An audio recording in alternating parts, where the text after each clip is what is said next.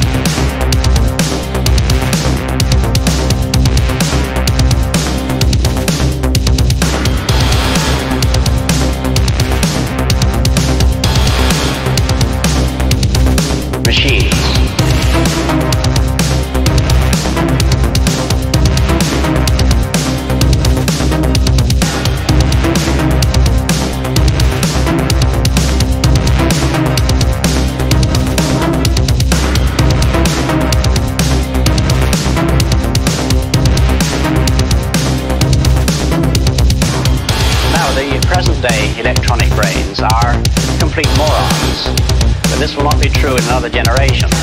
They will start to think, and eventually they will completely outthink their makers. Is this depressing? I don't see why it should be. We superseded the Cro-Magnon and Neanderthal men, and we presume we're an improvement.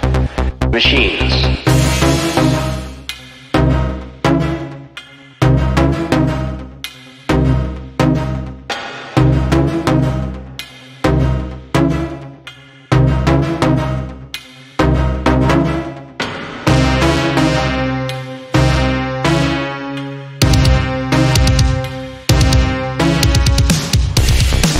I think we should regard it as a privilege to be stepping stones to higher things.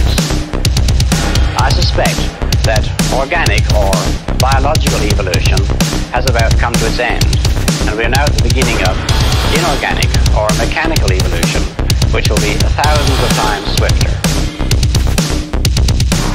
Machines.